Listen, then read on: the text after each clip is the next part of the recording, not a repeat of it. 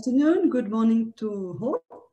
No, I'm Petit from Soli Luna, and I'm going to share my screen with the help of Kelly. No, I think when we talk about responsible tourism, for me, it starts by being a responsible human being.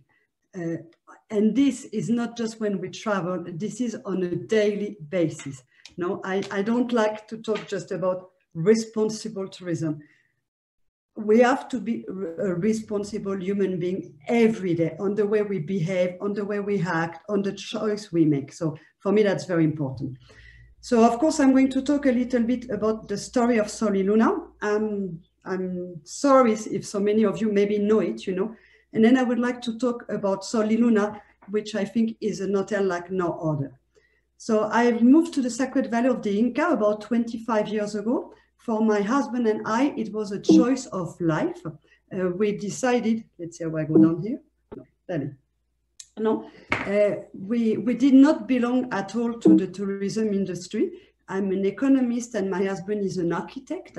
And we were looking for a place in the world where to settle down, where to create something and be useful to other people.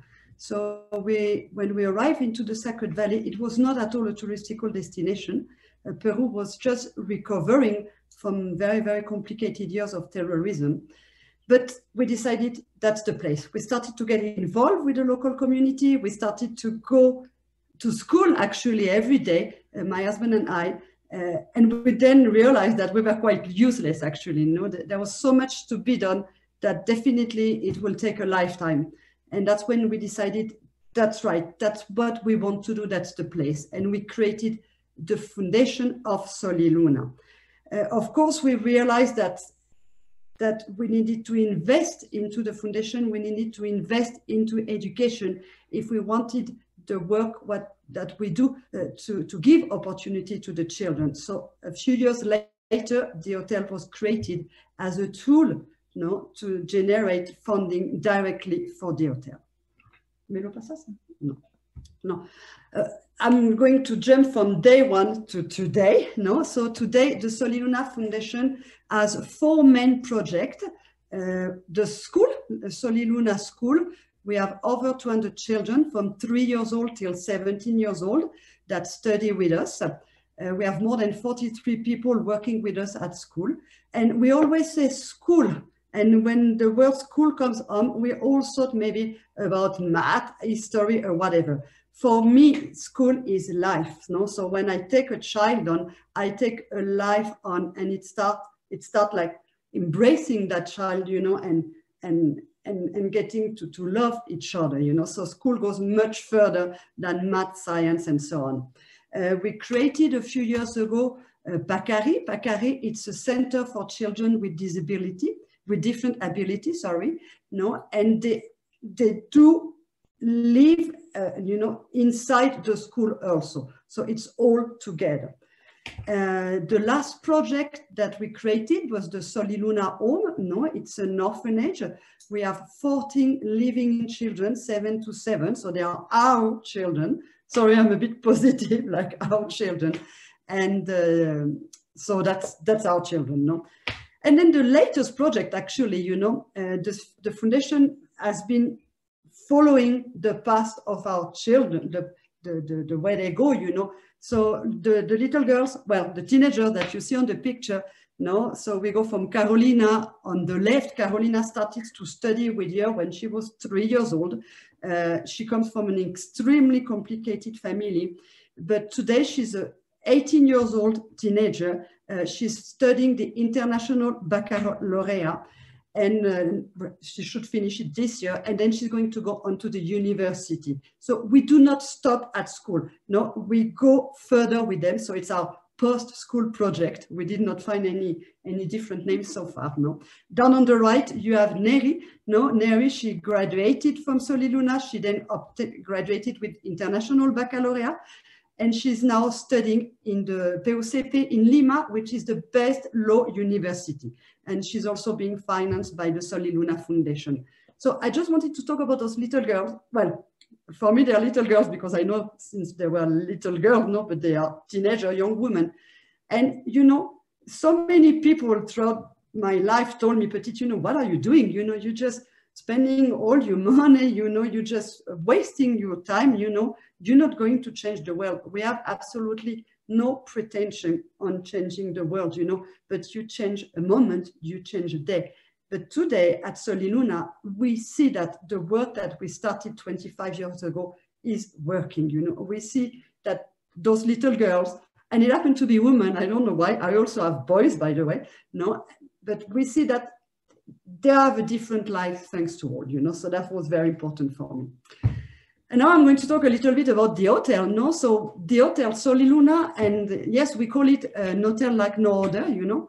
Many of our guests, well, most of our guests, they come to Peru for Machu Picchu. That's the dream, you know, they want to see Machu Picchu. And they come to Soliluna as part of the trip that has been organized for them. Sadly, I would say that when they arrive at Soliluna, they don't know about the foundation. And I hope that that is going to change, you know. I would really like that whoever is organizing their trip talk about what is Soliluna. But they discover it on property. And, you know, at the end, you know, very, very often, the part of the trip that they end up being most touched by, it's not Machu Picchu. It's the moments that they spend with the children at the foundation. Of course, Machu Picchu is amazing. Peru is incredible. If I wanted to do a presentation and sell Peru now, I would have many, many words to say. But there is nothing as moving as a human connection. So when those customers, they go to first they discover the story of Soliluna that they didn't know. And then, you know, they say, oh, Petit, can I go with you to visit the foundation? I say, yes, okay. And we go, you know, and it's human connection. You touch their hearts, you know, and I'm always completely amazed, you know, at the compassion that is being created with our guests, you know, when they visit the foundation. So this is, I mean, we've been living that, I would say, on a daily basis at Soliluna. And I think, you know, those bucket lists, I'm not a bucket list person, you know, I'm a human being person. And I think people, when they choose a destination, of course, they know that they're going to go to Chinchero, to the salt mine, to Cusco, whatever. They know they're going to maybe have dinner in Central, in Lima. They know their trip before coming, you know. But when they come to us, you know, they didn't know about that, you know. So that's actually the best memory they take with them, you know. And I will say that happened with adults, that happened with children. I actually remember a little girl called Jessica, and I was just before the pandemic. She came on with a family, 14 years old little girl. She spent a full day at Pacari, which is the Center for Children with Disability. She was so moved, she went back home. She created our own crowdfunding campaign to raise funding for the children, you know. And I don't know if any of you work in crowdfunding, it's very complicated, you know. 14 years old, and she got to the target, you know. So I was like, wow, amazed, you know. Some of the guests that you see on the picture, they just came as guests. As I said, they discovered the foundation. They said, Petit, please, we want to spend time with you and your family, you know. So I take them on the day with me. They cancel whatever activity they had, you know, the biking, the horseback riding, whatever, you know. And we went on to connect. Today, they are part of our family. They are part of the Soliluna family through the sponsorship program, you know. So it's not just that it's an emotion at the moment. It goes on, you know, when they go back home, you know. And I even remember a guest that worked in the industry that when she came to Soliluna, she decided to change a whole business model and worrying to use only hotels that have a true connection with local community. So this is just a few examples, you know, but for me, that's life, you know. I dedicate my life to the children. I also dedicate my life to the hotel, of course. It's together, you know, but the heart of Soliluna, it's what's behind, and it should not be behind, it should be in front, you know.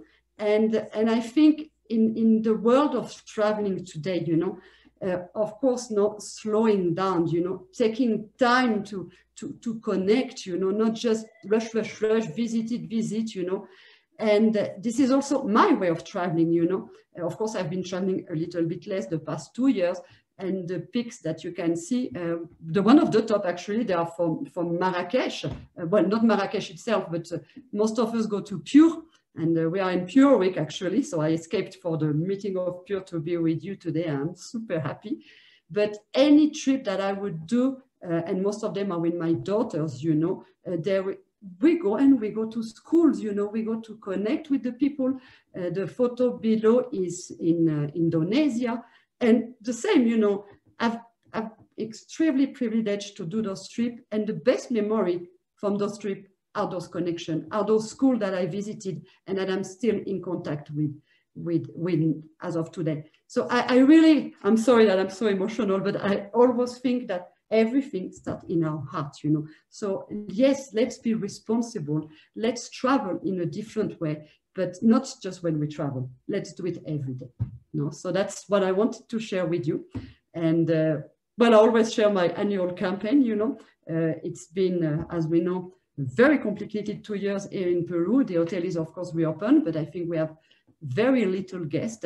We've managed to save the foundation. For us, the most challenge, no? Of course, we need to save the hotel, but we cannot stop what we're doing, you know. We cannot say, well, the children, they go back home, they go back to their street or whatever, you know. So thanks to everybody, we got to the target last year. We still have our campaign on for this year because unfortunately, the hotel is completely unable to help the foundation today, no? And it is probably going to be our reality for quite a few years, no? So if you can share our campaign, I'll be very, very thankful, you know. And I do think, no, how can we together improve the life of our community? Just by being a human being, you know, that's what we are, you know. We're not here on that earth just to purchase, you know, just to have beautiful things, you know. I think we are here to have beautiful moments, you know. So that's a little bit of my life. Wonderful, Petit, as always. Quite powerful to hear you. We can truly connect and feel your emotion. We feel it as well. And obviously everyone who's here connected feels strongly about doing the right thing, about making travel as well as part of your own life, but also reflecting that into your travel behavior. And that's very powerful. I think what we're discussing here, we're discussing new mindsets at the end of the day. And I guess it was very interesting how you ended your presentation with a question, right? Because I guess it's always about the question. We don't necessarily have the answers, right? So I just want to hear anyone who feels like opening the mic to place the question. I guess that's also very important for us to make questions together, or to, you know, to raise anything that came after Petit words and perspective. Petit, thank you very much. I'm taking the lead here. If anyone wants to join after me, you're always welcome. I first of all, I wanted to comment that you put in words something that I totally agree, that you already know what you're going to see when you get to a place like Machu Picchu or anything else. But the surprise are the people that you connect. So I think that's why you actually, that's the memories that we bring home. I wanted to ask you about when you touch the children's life, how does that reflect on the family? Do you see that connection between the opportunity their children are having and if they change in any way? Yeah, well, that's another topic, no?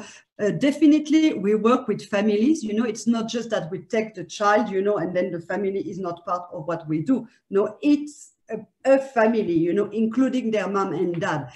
We try to start working with children as young as we can, meaning 3 years old. It's much easier, no? When they bring us a teenager, 15, 16, it's already done in a way, so there is very little that we can do. For the family that choose to give us their children, it's a sacrifice.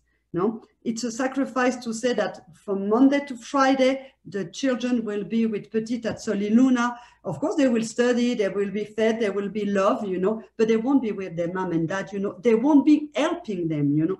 Most of our children come from countryside, you know, and the family, even with all respects, you know, the children, they have a role in those family. Maybe they look after the animals, maybe they look after whatever, you know, so they have a role. So it's a sacrifice for from the family. And it's also a sacrifice for the children. They won't see their parents, you know. The children, sometimes even at the home that we have, you know, some of them have no parents, but the ones that do have, they see them maybe 2-3 times a year, that's all, you know. So it's a choice, but it's a very difficult choice. But we work with them, you know, we work with the mom and dad. Sometimes it's shocking with them because all often, you know, they start to speak English, no, and they stop speaking Quechua, you know. And how do we maintain that they still speak Quechua, you know? How do we maintain the connection with their family, you know? So yes, we all that is being taken care of, you know, but it's a challenge. I see, and we don't even think about that. We see like the good part of it, and I can imagine how hard it is to handle all this stuff. But I'm glad there are some people like you doing things like that. I'm just gonna share also that Gisela from Big Five said she's thanking you for all you do for the children in Peru, where she's from. So that's it. Thank you so much. Well, thanks, Gisela. And you know, something that I always want to share, you know, what I do for them, you know, I think what I receive from them is no comparable to what I do, you know. I don't know, you know, you go on a trip, you know, and you have that amazing trip and you feel with joy or happiness or whatever, I don't know the name of those feelings, you know. But it is not long lasting, I would say, you know. It's like when you purchase something, you know, or you go for a great dinner, you have that great dinner, wow, that's amazing, you know, but then the day after it's gone, you know. When you work with people, not only children, you know, when you work with people, you know, the connection that you establish, the human connection, you know, fills you with love, you know, with energy. And this I can feel on my life, you know, that I receive that from all my children, and they are really the energy that I need to go further, you know. So I receive far more from all those children, Gisela, and you know it, Gisela. That's wonderful. And I really liked how Steve hacked sort of the 3 dimensions, right? Like as a buyer's perspective, he really hacked the educational, the emotional impact, as Petit is really bringing here, that how that reflects to the guests, and the educational impact, which is basically what Raquel is going to bring to us today, which is obviously the 3rd level, or I'm sure there are other levels, but basically there's no way of disconnecting those 3 layers.